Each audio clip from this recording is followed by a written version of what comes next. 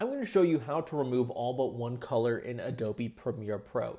Now, this is really a lot easier than it probably sounds. It's going to be a super quick fix, and this really does only work though if you want all but one color. As you can see here, we made that stand out. That blue stands out against the black and white background, and it's really easy to do this. So I'm going to show you how to do it if you're ever editing and want an effect like that. What we're going to do is we're going to go over to Lumetri Color.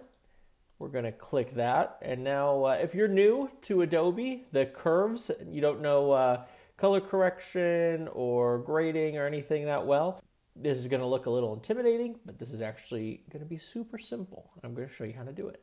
We're going to click, let's go over to this clip. I should have said that. As you can see, we have some additional colors here. We want it black and white with just that blue.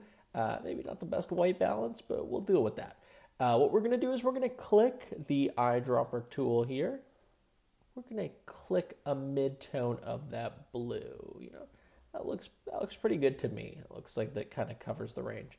So as you can see right here, we have that range of colors that kind of makes it up. And I'm actually going to bring this up a little just to emphasize that a little more. But what we're going to do with both of these points is we're actually going to bring that down. And let's see, let's add a little, you can click on the line to add another keyframe, a little point there. We're actually going to bring that down as well. And look at that.